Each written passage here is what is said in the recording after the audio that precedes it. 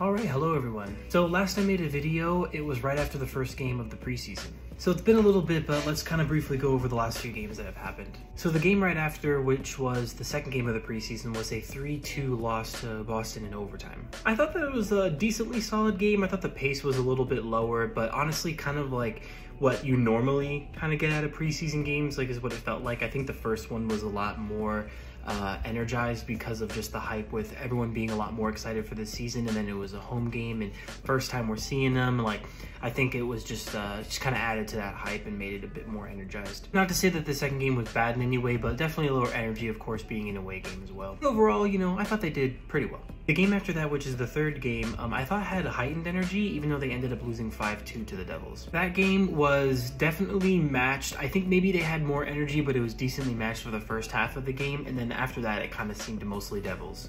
One play that really stood out, I thought was just nice, was just like a really good defensive play on the penalty kill by Zibanejad that took one of the defensemen out of the play, and then Fox and Kreider go up the ice for a goal. I've noticed so far in those two preseason games, by that point that I've seen Zibanejad playing, he's made really good defensive plays as normal, but I feel like I don't think it's just preseason, honestly. I feel like he just seems more confident to make those plays on the penalty kill because he's like noticed things and then he just jumped on it, and I feel like that's how he might really up his penalty kill or overall defensive game this season, which is just pretty awesome because he's already really great. And then the Rangers bounced back against the Devils again in a nice 2-1 victory the following night.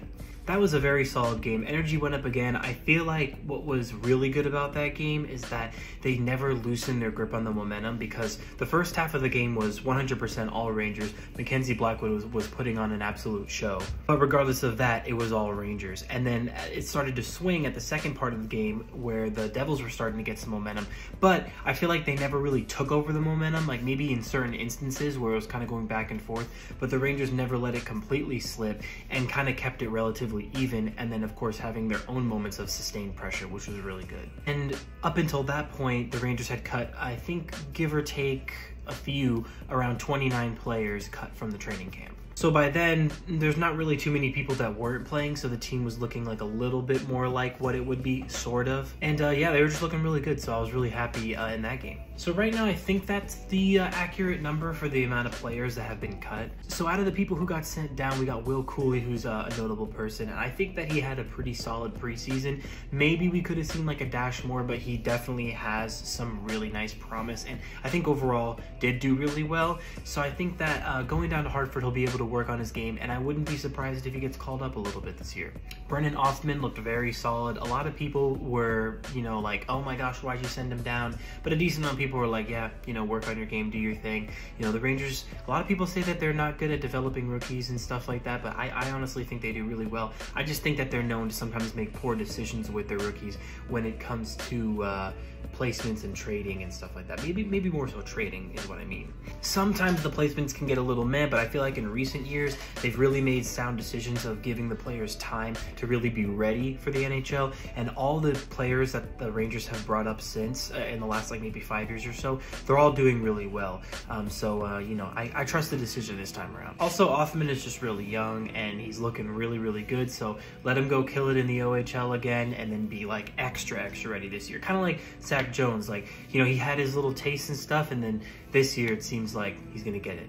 I would just be really surprised if Hayek got the spot over Jones. So I'm pretty sure Jones is gonna get that 6th spot. Back to Othmann though, real quick. Yeah, I thought that he had a really good preseason. He looked strong, but again, for him to go work on his game and come back even stronger, like imagine someone like him getting better, like it's gonna be good. So the Jones Hayek situation, I think Jones has been playing like overall just better than Hayek throughout the preseason here. Looks really confident, really solid, like he's just doing his thing. He doesn't look like he's doesn't know what to do. I feel like when I watch Hayek, he has some hesitation on the ice, and he's kind of like, should I make this decision? And honestly, at an NHL level, like I feel like a millisecond of hesitation can really cost you a play. The game just moves so extremely fast.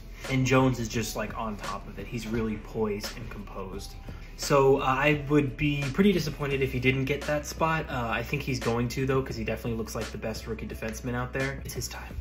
I think VC's going to make it. I would be pretty happy, I think, along with a lot of other people if VC made the squad.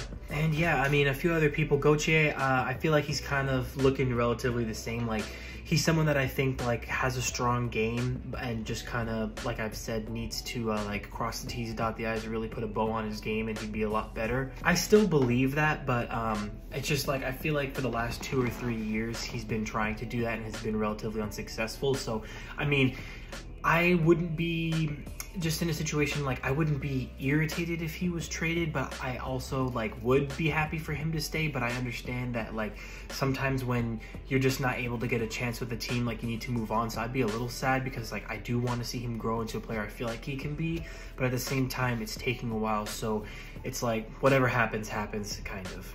So I think that he might kind of be doing like what he did last year, where he comes up for a few games, maybe goes back down.